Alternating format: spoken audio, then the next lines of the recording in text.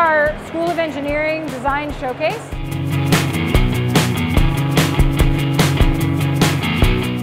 Five of our engineering design teams, students from freshman through senior year, are presenting their design projects to judges as well as to their peers and to the community. The problem that we're trying to solve is to test for severity in patients with cerebral palsy.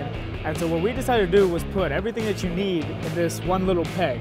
Our project is for research to investigate including touch feedback in prosthetic devices. So we're working with Virtuix to make virtual reality military training simulation. What we're actually making is a product mainly for consumers actually, so that way to help them so that they don't forget their babies in the car.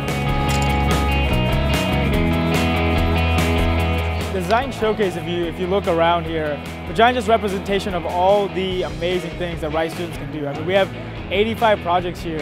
The topics are everywhere from, having video games to cerebral palsy to trash cans. And the diversity is amazing, and I think it just shows not just what Rice students can do, but what Rice lets us do. And our final award, Excellence in Engineering Design, first place, also a $5,000 award, and it goes to DeXcellence.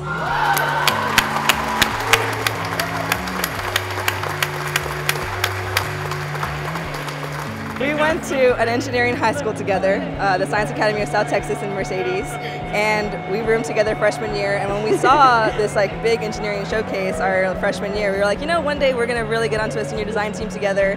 We passed that hurdle the second week of classes, and then we were like, our goal is to be the winners of this big showcase. And then today we're walking away with that prize. So something that we've kind of seen for the last 4 years. I think it's been an awesome journey that we've taken together for the last 4 years.